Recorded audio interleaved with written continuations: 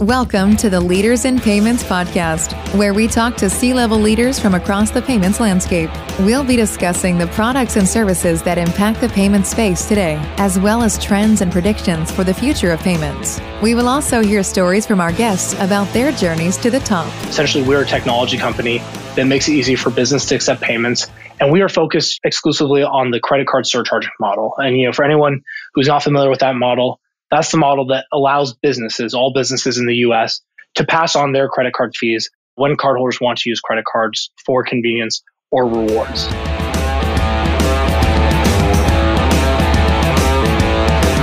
That was Michael Tomko, the COO of CardX, and he is our special guest this week. This is episode 75 of the Leaders in Payments podcast, and I'm your host, Greg Myers. And hey, before we get started, if you happen to office in Houston, Austin, or North Texas, check out Fuse Workspace, where their mission is to help others do more. Check them out at fuseworkspace.com. Okay, back to the show. Michael grew up in Columbus, Ohio, went to Harvard College studying philosophy, and then went to Harvard Law School, and he initially worked in real estate. He actually went to high school and Harvard Law School with CardX CEO Jonathon Razi. CardX is a fintech company that makes it easy for businesses to accept payments, with a focus on the credit card surcharging model. The company was started in 2013 and actually doubled their headcount during the last year. Their distribution model is through channel partners, so ISOs, ISVs, and others sell the CardX solution. CardX is the only company in payments that leads with surcharging. Everything that CardX has built is focused on the surcharging model first. They are most differentiated for larger merchants, typically selling online with larger ticket items. The surcharging model doesn't work as well for smaller ticket card-present businesses.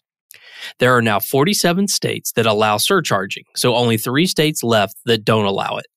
The latest state to allow it was Kansas, and CardX was a primary driving force behind that change. Michael has a professional passion for helping solve new use cases for surcharging and a personal passion for being in the outdoors, especially hiking. We've got a great episode today about an interesting topic that we haven't talked about, so let's get started.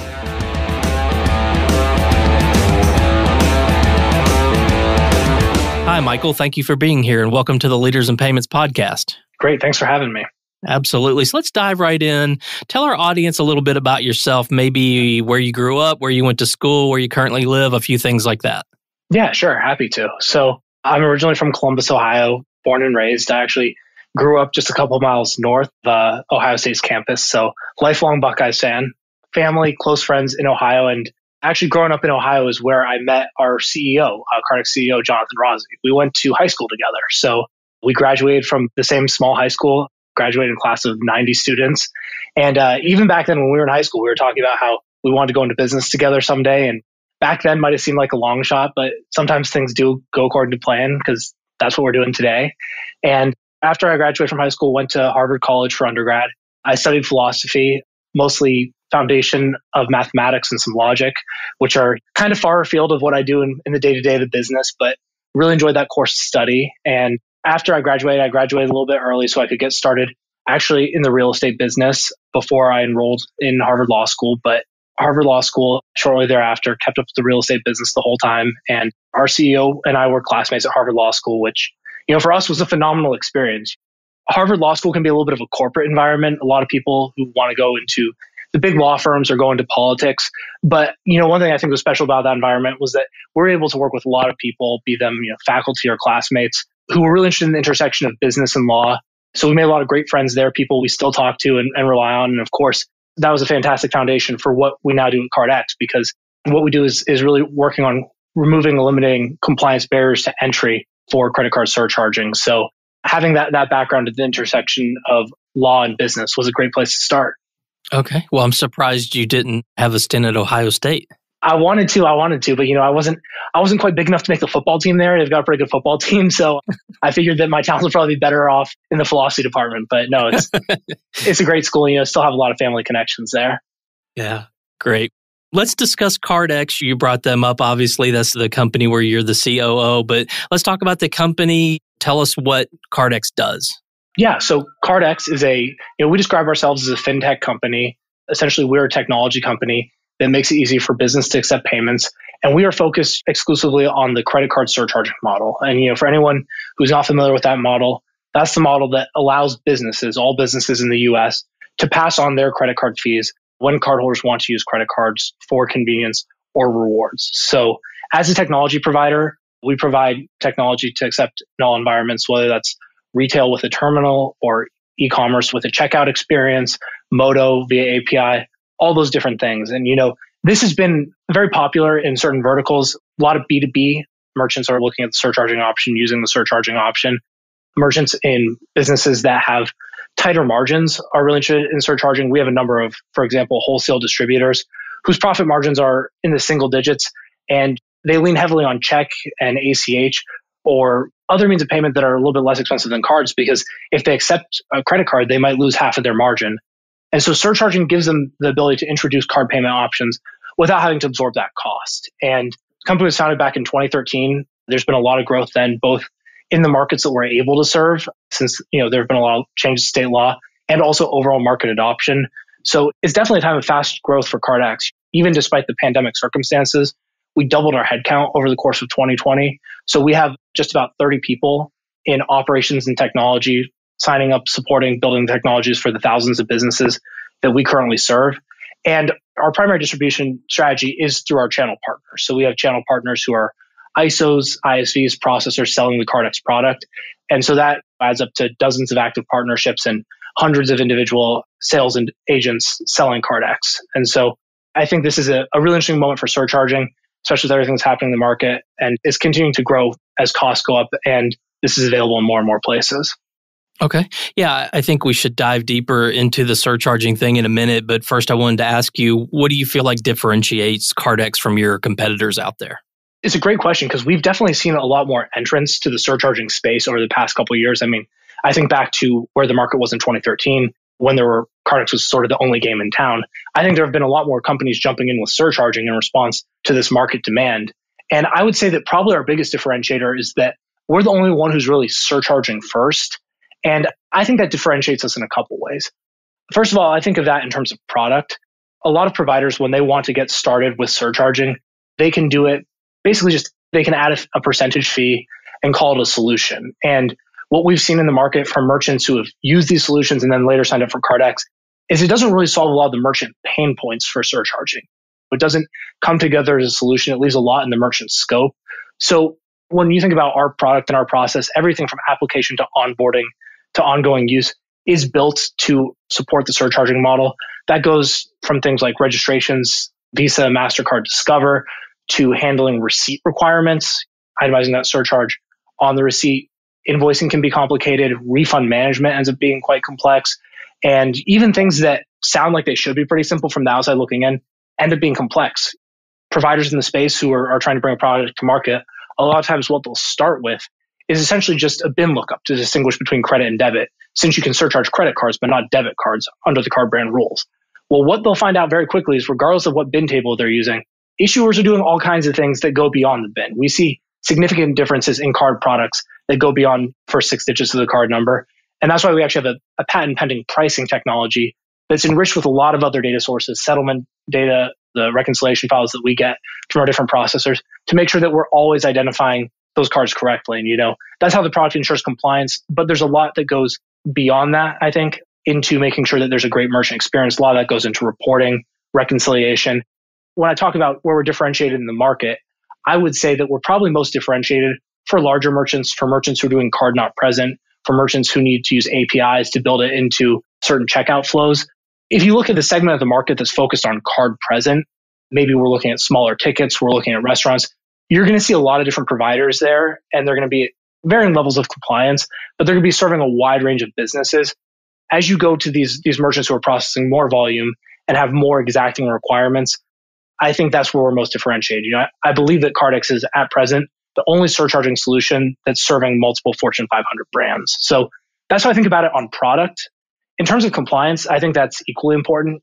The card brand rules are very complex. There's not one place you can go and just kind of get the checklist of all the different card brand rules that you have to follow. Different card brands have different nuances, and the state law is becoming increasingly important as well. When we started the company, there were 10 states that had no surcharge laws on the books. Thanks to a series of legal challenges, many of which we've been involved with, that list is now down to 3. And so I think state law is really important, in part because, when a business is introducing surcharging, if they're not within the card brand rules, they run the risk of letters from the card brands or their acquirers. They run the risk of fines, maybe shut down or being put on the match list. Those are bad things, but violations of state law are generally come with even tougher punishments. So no one wants to be on the wrong side of compliance. And I think that CardX is probably, because we're surcharging first, really in the best position to keep apprised and keep building into the technology these changing requirements, because the requirements are changing a few times a year. Just one kind of funny story. There was last year, a smaller bank rolled out their own surcharging program for the first time, and they did this webinar on it. And their head of compliance was talking about state law. And she said, well, we don't expect any state laws to change in 2020 or 2021.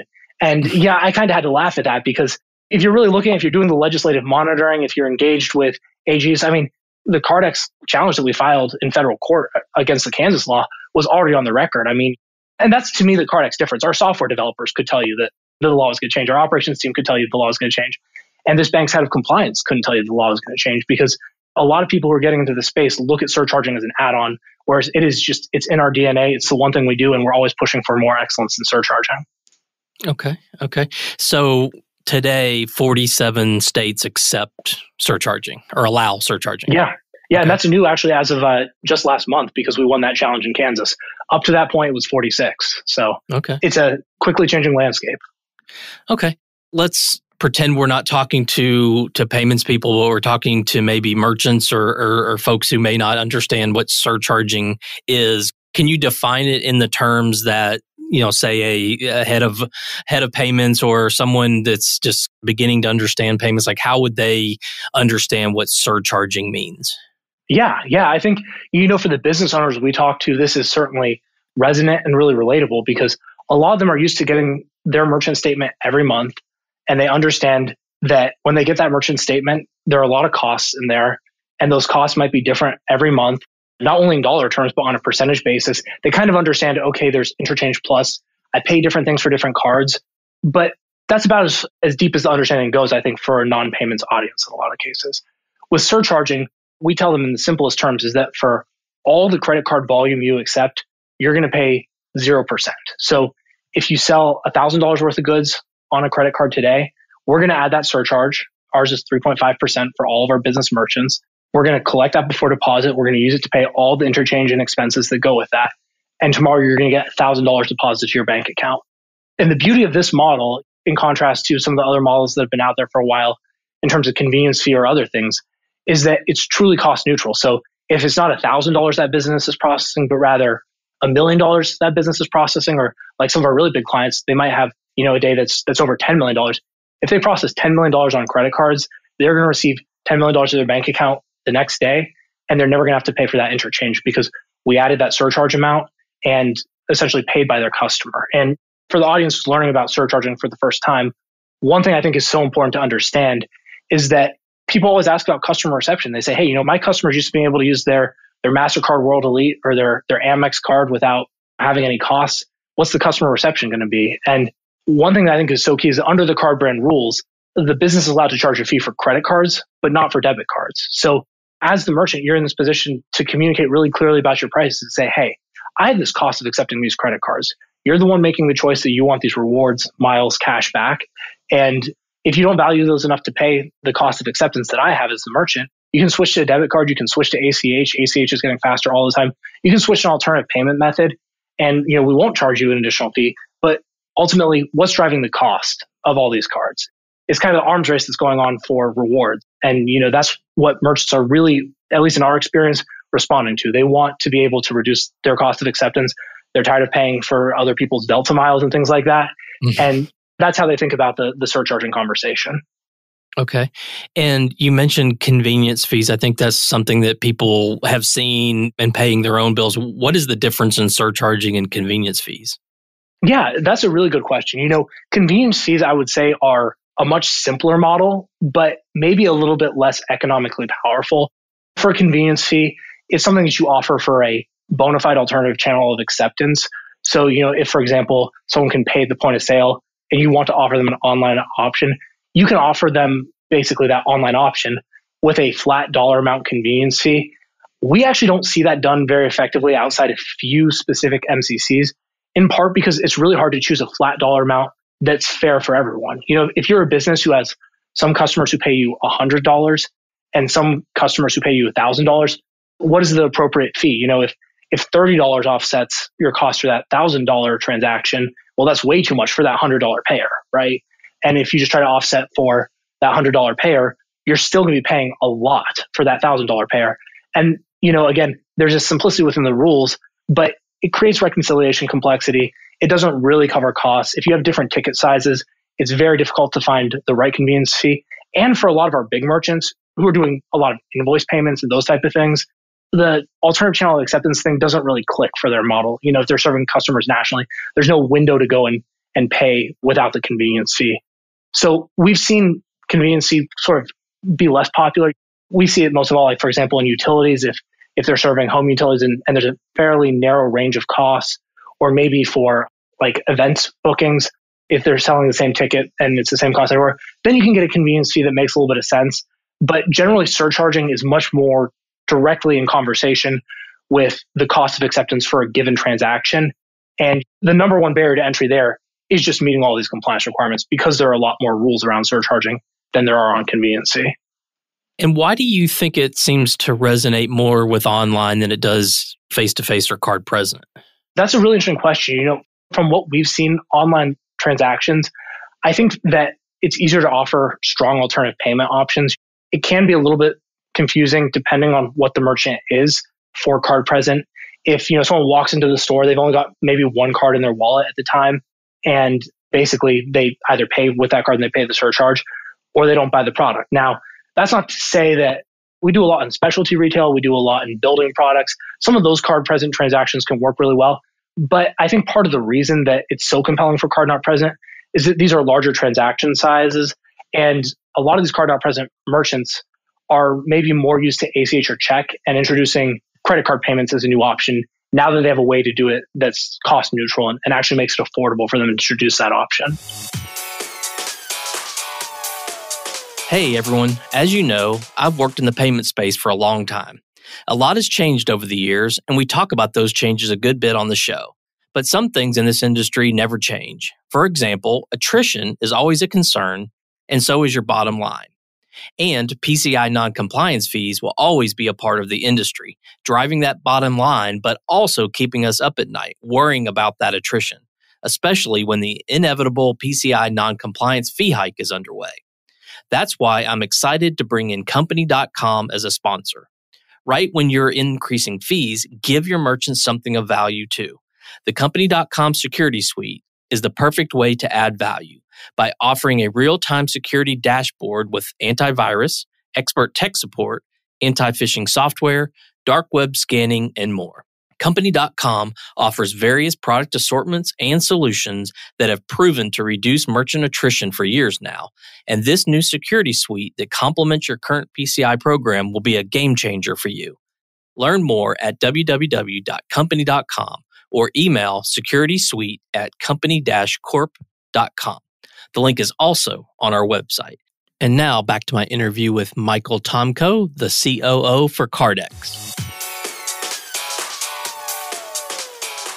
So I wanted to dive a little deeper into the recent Kansas win. Can you kind of maybe talk through what was the state before, and then what did you guys do to take it to court, and then what's the post, award look like for the state of Kansas? Yeah, this is actually one that goes way back to the New York case. So essentially, when New York's law was challenged by a group of plaintiffs who were New York merchants who had the New York no surcharge law enforced against them, that case was taken all the way to the Supreme Court, and a bunch of think tanks, a bunch of big merchants joined that case as they drafted the amicus briefs. They joined in support of those plaintiffs. And CardX actually joined as well. We're the only payments company to provide a brief in that case. And essentially, the whole conversation around these state laws is that these state laws are uniform. They're all identical to one another in their language, and they all explicitly permit a discount while restricting surcharging. And so that creates kind of an interesting dynamic, right? Because essentially the argument before the Supreme Court and the argument is subsequently opened up other states this has been a regulation of speech rather than conduct, right? It's essentially saying that if you want to offer a discount, that's fine. But if you want to add a surcharge for credit, that's not an option. It's like saying, I could tell you, well, it's warmer in Dallas than it is in Chicago, but I can't say it's colder in Chicago than it is in Dallas, right? And so that was the big issue in that Supreme Court case. And it was an 8-0 victory for us, essentially saying that this is protected speech under the First Amendment. So that was basically subject to First Amendment scrutiny. All these state laws had to be evaluated. And so there were ongoing challenges in a lot of states. And that's how a lot of these dominoes started to fall. That's how we got Florida, California, Texas. And from that point, we had a short list of states left where there were no active merchant challenges. And so at that point, we thought, okay, how do we bring this to all 50 states? Because especially for those large merchants we serve, they want to have a national pricing strategy. They want to serve all their customers in all 50 states exactly the same way. And so we kind of picked up that mantle and carried it forward. So that started with Oklahoma. We actually worked with the state senator there, Senator Brooks, to bring this issue to the attention of the Attorney General of Oklahoma in late 2019. And the Attorney General issued an opinion letter essentially saying, look, we've reviewed the constitutional precedent here. We've looked at what's happened in other states. This Oklahoma law can't be enforced. So that opened up Oklahoma to our surcharging model. And then from there, it was Kansas. And that option wasn't available. Every state kind of has its own way of doing things. And so what we actually did was file a case in federal court saying that, our First Amendment rights as CardX were being infringed upon by this Kansas statute, which was outdated. We had really strong constitutional precedent. Certainly when we won that case, we weren't surprised by the result, but with litigation, you never know. So we were pretty happy to get that result. But this was one thing that I thought was really cool for us is, as a fintech company. I think every fintech company has to take compliance really seriously. And there's probably a sense in which financial innovation only moves at the speed of regulation. Mm-hmm. And I think that as a company that's a regulatory leader, we were in the best position to actually show in our statement of facts how a surcharge works, what those disclosures look like, how that fee is displayed on the checkout form, how there's no consumer surprise. Because obviously, even with the constitutional precedent, people want to understand the policy interest. They want to understand how this is good for businesses, how it's good for consumers.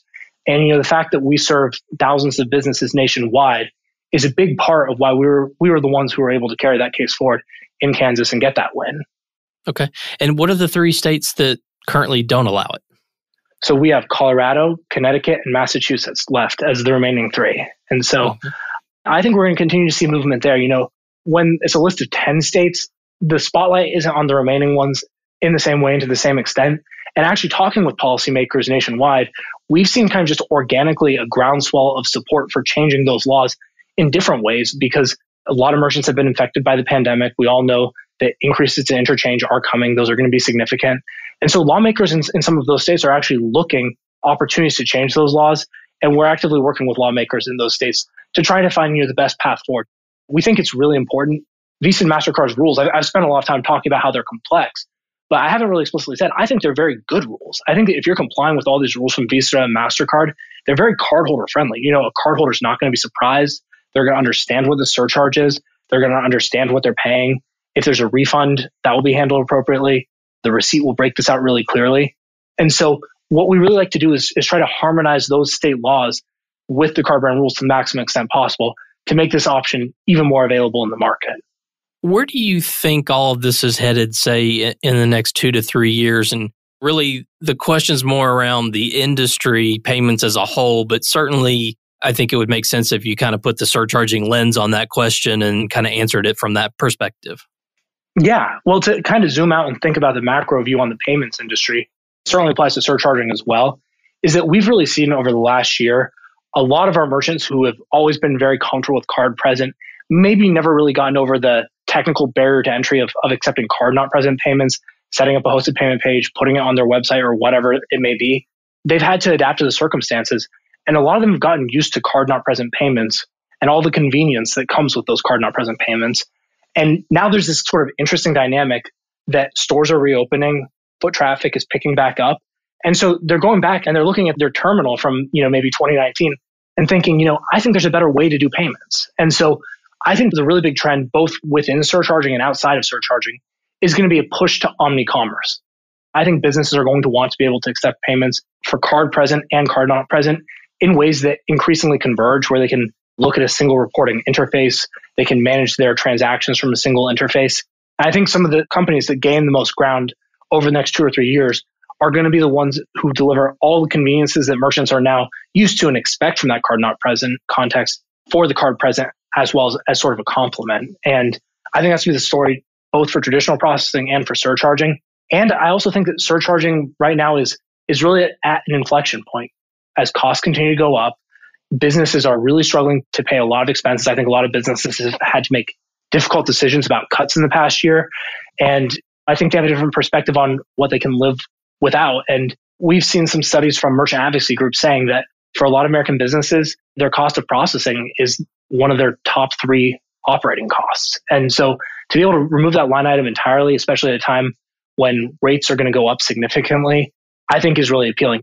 Just to sort of broadcast out a couple years into the future, when we look at Australia, they've had the surcharging rules for about 10 years longer than the US has. And they're over 40% of businesses use surcharging for at least some of their channels. And it's even more common for large businesses. 60% of large businesses are using surcharging in at least some contexts. I don't necessarily know that the US is going to take surcharging that far. And again, the US is the world's most expensive market for interchange. So I do think there's going to have to be a little bit more give and take. And I think that a lot of merchants, especially in those key verticals who are facing that price pressure, are going to be looking at surcharging. Okay, that's good insight there. Let's switch gears a little bit and talk about you. So tell us a little bit about your journey to your role there as the COO at CardX. Yeah. It was an interesting journey. Like I mentioned earlier, Jonathon, our CEO, and I have been lifelong friends. But when I was in law school, I was in the real estate business. I was working mostly on historic redevelopment. And if any of my professors are listening to this podcast, you can just pretend I didn't say this, but I was flying back to Columbus every week to work on those projects and meet with my general contractors and architects and kind of running those two paths in parallel, the legal education and the real estate development business. And I loved it. I found it really rewarding, really energizing. But I was one of the first investors in CardX as well. And I saw what Jonathon was doing, one of the smartest people I've ever had the privilege to work with, super talented. And CardX just seemed like a really special opportunity to me because if you talk to a lot of people in real estate development, what they'll tell you is you take on a big historic redevelopment project. Maybe it's a 100-year-old building that's 12 stories tall. You work on that and you work on that. And at the end of 2, 3, 4 years, you've revitalized this building and it feels great in one sense, but it's still a 12-story building, right? Payments is a very different kind of dynamic. You have the opportunity to scale and change an industry. And that's why about 4 years ago, I started full-time at CardX. I saw the opportunity to take a company that had hundreds of active merchants using the solution. And I saw the potential to, over the course of the coming years, grow it to hundreds of thousands of active merchants. And, I don't think those kind of opportunities come along very often in life. I saw the team that was being put together at CardX, some really incredibly talented people. And I thought it was something really special to be involved in. So kind of rolled up my sleeves. I didn't have any payments experience from the historic redevelopment. I knew a little bit about finance. I worked a lot with banks back then. Redevelopment is a very compliance-driven space. So I had some idea how to work with regulators and work within the rules to get projects done. So from day one, I was rolling up my sleeves, working a lot with our clients, understanding their requirements, trying to advance our technology. And I just had the good fortune of working with some really great people who were very experienced in the industry. And at a company that's that size and growing quickly, it's just a small company when I joined. We had half dozen people. You kind of have to learn, right? That's one of the great things about necessity is that you find a way. And that was my experience getting started. Okay. What are some things you're passionate about? So maybe one work-related thing and one non-work-related thing. Yeah. In terms of the work, I would say probably the most rewarding thing, the thing I'm most passionate about is when we get to tackle brand new use cases, greenfield opportunities in the payment space. Because a lot of what we do with surcharging isn't kind of incremental improvement on what's already been done. Surcharging is almost an entirely different way of thinking about payments and how the cost is handled and how it's communicated to the cardholder. And so I really relish the opportunity to work, especially with our largest clients, on things that's never been done before in surcharging, like a particular ERP integration and thinking about how to account for the surcharge fees and what they need to do for automatic reconciliation or how it should work in their particular electronic invoice presentment and payment workflows. Those things I find to be super energizing. I get to work with some really smart technical people. And also it's a ton of fun to work with these client companies because I think they really value. There's a really funny anecdote from one of our big clients in the technology hosting space. They said, when we got started with CardX, we were used to using one of the big processors. they sent us a documentation spec that's about 800 pages long. It's like reading War and Peace. And you guys sent us instead this website and a Postman collection, which is essentially a testing tool where they can just click a button and start testing API calls and responses. And they're like, surcharging is something that's newer in the market.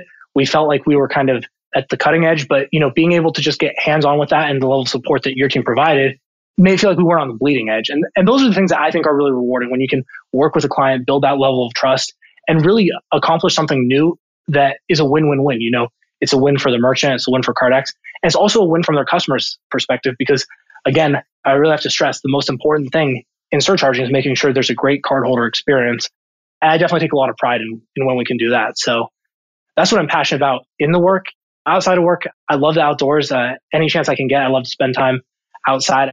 Chicago, a little bit of flatland here, not the best place to go hiking, but I found a few good parks around the city, a few good ones in Illinois. But prior to that, I was doing a lot of traveling. I had a chance to go out to Jackson, Wyoming, hike some of those mountains, go out to Death Valley, one of my favorite national parks. And actually in late 2019, went hiking with a buddy of mine, Grand Canyon. We actually hiked all the way from the South Rim to the North Rim. Is a big trip, and he's a farmer in his day job, so he's on his feet all day, every day, moving around. The most activity I get at work is when I switch my standing desk from sitting to standing. So I had a hard time keeping up with him, but we both made it across, and that's what I'm looking forward to really post pandemic is being able to travel again. I've got a list, a couple parks I want to go to in Montana and Alaska, and get back to hiking a little bit. Yeah, I think there's a lot of pent up demand for traveling and getting back to doing things that people enjoy that involve traveling. So I'm sure we're going to see an uptick in that part of the industry for sure. Yeah, I can't wait. Yeah. I know. I think everyone's feeling the same way. This next question, it's sort of a standard question I always ask, but I think the reason that it's interesting is because people come from a lot of different backgrounds, different perspectives, and I think you have one that's different. So coming into this industry, for example, me 16 years ago, I had no payments experience, wasn't even looking at payments as an industry or a career, where I think today that's much different, right? There's so much investment in this industry now that fintech is part of it. It's the financial side and the technology side, and bring that all together with payments. And it's become sort of a sexy industry to be in. So curious your perspective, your advice. So someone's coming right out of college, they want to get into payments, they want to get into fintech. What would your advice be to them for them to be successful in their careers? That is a fantastic question. I should say at CardX, we've definitely hired a lot within the industry. We've hired a few people from big processors. We've hired a lot from PayPal because they have a big presence here in Chicago with Braintree. But we also hired just as much from people who have no industry experience. And the advice I'd give general is kind of the same advice I give to them, which is don't be afraid of the jargon. You kind of have to embrace it. It's kind of like immersion learning of a new language, right? You can study the dictionary, you can do all the vocabulary, but at some point you just have to kind of get into those conversations and see how people are using these different payment terms and concepts in different contexts and how your clients understand it, how your partners understand it. And, you just have to kind of trust that there'll kind of gradually be that understanding, and one day it's going to click and you'll be like, okay, I kind of get how all these different pieces fit together and how to use this vocabulary. I think that one of the things that's most important for anyone who's getting started in payments is to not think too narrowly about it. If you're a software developer in payments, there's obviously going to be more to learn about the software side of payments than anyone can learn in one lifetime. But at the same time, don't be afraid to kind of think broadly. If you have the opportunity to sit in on a sales call and hear how merchants are talking about payments, that's a phenomenal opportunity. And all the salespeople I know love when they can bring a software developer on a call. They love to bring the big guns out, always, have a show of force with an important prospect. So that's good. And, at the same time, as a software developer, you might know kind of your closed ecosystem and everything you're doing with your technology, your APIs, your web applications. But if you sit down with someone from your operations team and really understand how billing settings work on different platforms, it's really going to enrich your knowledge of how your systems have to interface with this broader financial ecosystem. So my advice is always just to look for an opportunity where you're not going to have to go too narrow. You're going to be able to kind of keep your head up and learn what's happening more broadly. And I think people who really embrace that opportunity and they write down their questions and they learn from their colleagues who are really passionate about payments. That was my experience talking to people who've been in the industry a lot longer than I have, who are able to teach me all those things. I think that if people are willing to do that and just approach it with a level of enthusiasm, they can learn enough to be dangerous very quickly. So that's the great thing about fintech is that this industry is growing and evolving so rapidly that you just have to be a lifelong learner to thrive in fintech. It's a different industry than it was even 5 years ago. And that's the beauty of it. And again, it's just the same qualities that you need kind of starting out are the ones that I'd encourage everyone, payments to embrace, which is just, being a lifelong learner. I think that's some great advice. Well, we've covered a lot of ground so far, specifically around you and CardX and surcharging. Is there anything else you'd like to add before we wrap up? No, I just wanted to thank you very much for making the time. It was great talking with you, and I appreciate it. Yeah, absolutely. Well, Michael, thank you so much for being on the show. I know your time is very valuable, so I really appreciate you being here. It's great to connect with you. Thank you.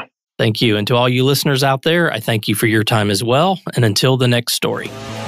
Thank you for joining us this week on the Leaders in Payments podcast. Make sure you visit our website at leadersinpayments.com, where you can subscribe to the show and where you'll find our show notes. If you enjoyed listening, please share on your social channels as well.